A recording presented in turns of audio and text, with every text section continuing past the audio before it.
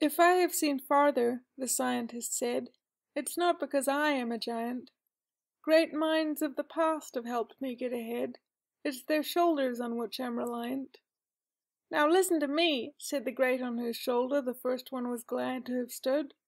"I'm quite short of stature. It's just that I'm older, and those before me were so good." And sure enough, this one was perched on the neck of a giantist of great renown, who balanced in turn on another.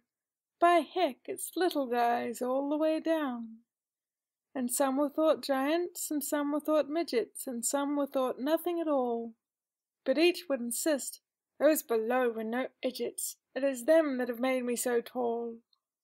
And scrambling around them, their fans would aspire to see something not seen before, by climbing the tower of dwarves ever higher, for glimpses, or footholds, or more. Most could not scale to the summit in time before their peak fitness would end. Some found it tough and abandoned the climb, while some would with vigor descend. Aware that such heights were so taxing to reach, they helped to lift people and hopes, inventing new ladders and platforms to teach, securing and showing the ropes.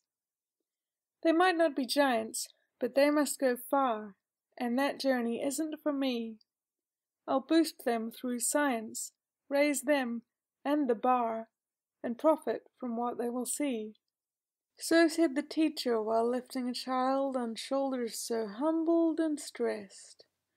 The youth saw a vista that had them beguiled, and bounded straight up to the crest.